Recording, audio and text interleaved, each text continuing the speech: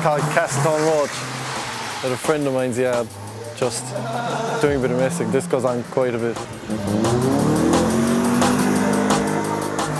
Basically, you can legally drift here, like, with the permission of the owners. He must have a million donuts done at this stage in the yard and in that Sierra, you know. But it's really good fun, and nothing can be said, you know, because if you do that anywhere, it's illegal. Sierra and a starlet, front-wheel drive starlet with the handbrake up. Just complete messing. But this is their yard, like, so they'll be well good at it.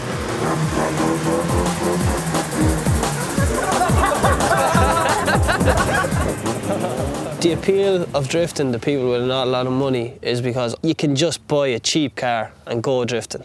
Like, you don't have to go out and compete in events, but you get 5, 6 people who are friends, all go out and buy Sierras or BMWs.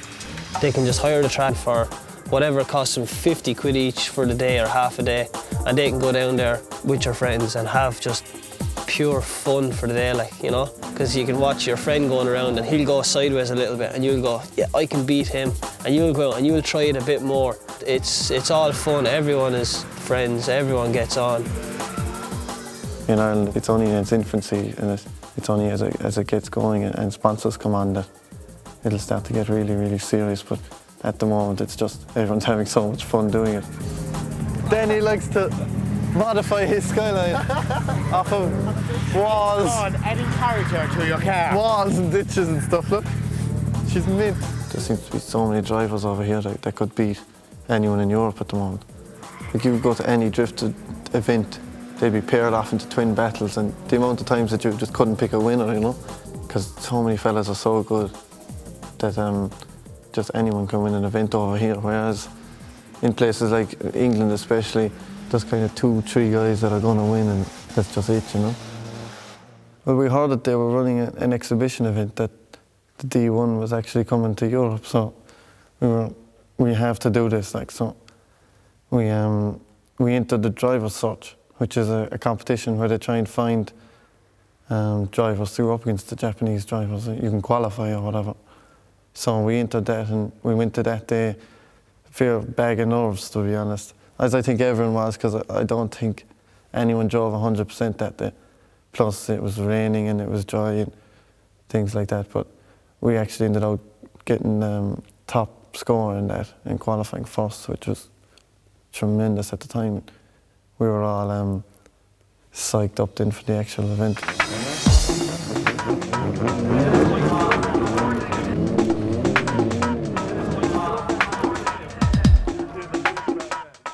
Silverstone was fantastic.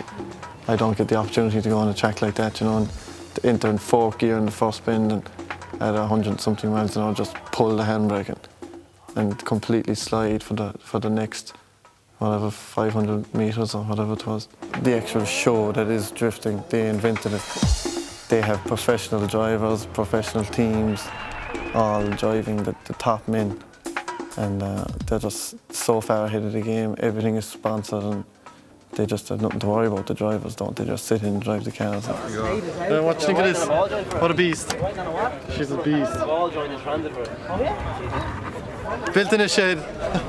The car is just amazing. Like, we couldn't build a car that would have anything better on it than my car, you know? No expensive spare or anything. And I like to think that I can drive it as well, so we knew we'd give them a run for their money, and I think we did. When it came to the actual Twiso rounds, which is the twin drift, I was paired up against Fukuda with a 400 brake horsepower S13. So that was not an ideal draw, because I thought he'd just blow me away in the straight before the corner, but it turned out that he didn't seem to be that much quicker at all. So we kind of entered the first bend together, and I was just really stuck with him. My car grips really well and pulls really well. So, and we entered the second bend. He slipped wide, the small bit, and I just passed him up the inside, just simple out. I was really surprised at how easy it is. And once I did that, I could have walked through a brick wall at that stage. I would have been okay, because I was on such a buzz after that. And in the second run, then he tried to make a gap where there wasn't any. He ended up making contact with my car, and putting me off, so he was excluded. So we actually went to the top 8 then, and we got Kazama, who is the Japanese champion. So that was a bit of a kick in the teeth. So we knew we had to really pull something out of the bag, because I don't think the Japanese were going to come to all the way from Europe and leave this guy from Ireland beat their champion. So.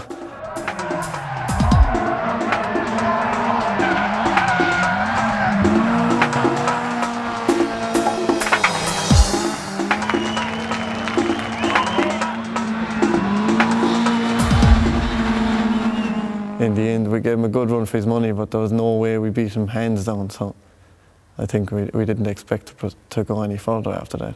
We got finished 6th overall, which was very, very good. To come up against them and beat 10 of them was a massive feat. We lost to 5 drivers who were 5 professional racing drivers, so I was pretty happy with that. I think the fact that we were only beaten by 5 of them was kind of, we put a cat amongst the pigeons, I think. And after being at the event and being told what we could improve on, watching the DVD, next time I'm fairly sure we can do better.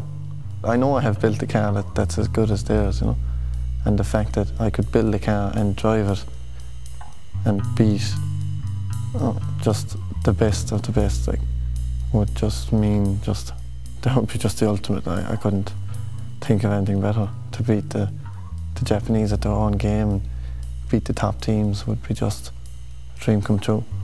Open doors for us, hopefully.